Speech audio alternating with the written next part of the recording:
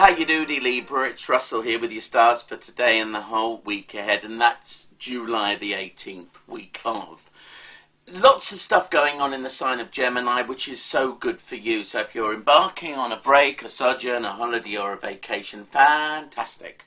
And if you're not, then I really would urge you to do something today that's going to liberate you in some way.